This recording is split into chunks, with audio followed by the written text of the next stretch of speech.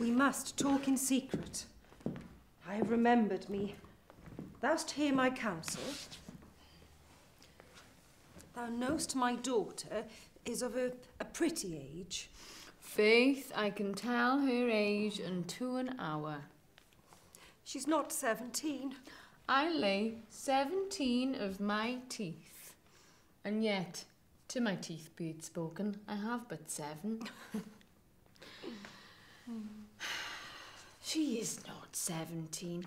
How long is it now till Arma's tide? A fortnight and odd days. Even or odd of all days in the year, come Lammas Eve at night, she shall be 17. Susan and she, God rest all Christian souls, were of an age. Well, Susan is with God. She was too good for me.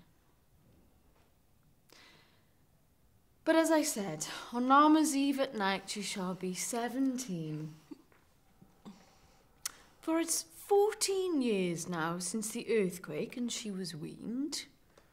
I never should forget it. Shake, quoth the deaf house, 'twas no need, I trow, to bid me trudge. And since that time it is 11 years. For the day before she broke her brow. And then my husband, God rest his soul, he was a merry man, took up the child. Yea, quoth he, fallest upon thy face, thou wilt fall backward when thou comest to age, wilt thou not, Jewel? And the pretty fool stinted and said I, ah, how a jest should come about. Marry, I should live 1,000 years, I never should forget it. Wilt thou not, Jewel? Said he. And pretty fool it stinted and said I. Enough of this, I pray thee, hold thy peace. Yes, madam, but I cannot choose but laugh. To think. The pretty fool stinted and said I.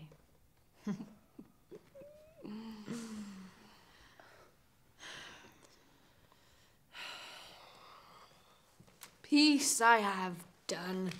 God mark thee to his grace. Thou wast the prettiest babe that e'er I nursed. And if I live to see thee married once, I shall have my wish. Marry. That marry is the very theme I came to talk of. Tell me, daughter Juliet, how stands your disposition to be married? Well, think of marriage now. Younger than you, here in Verona, ladies of esteem are made already mothers. By my count, I was your mother much upon these years that you are now a maid. Thus then, in brief, the valiant Paris seeks you for his love. A man, young lady. Lady, what a man. Why, he is a man of wax. Verona's summer hath not such a flower. Nay, he's a flower, a very flower. What say you? Can you love the gentleman?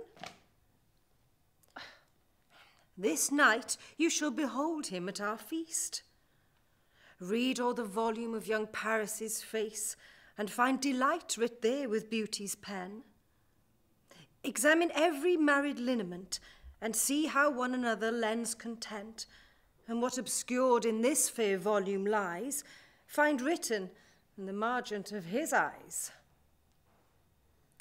This precious book of love, this unbound lover, to beautify him only lacks a cover. Oh, the fish live in the sea, and 'tis much pride for fair without the fair within to hide. That book in many's eyes doth share the glory, that in gold clasps locks in the golden story. So shall you share all that he doth possess by having him. making yourself no less. No less, nay, bigger. Women grow by men. Speak briefly. Can you like of Paris's love? Juliet, the county stays.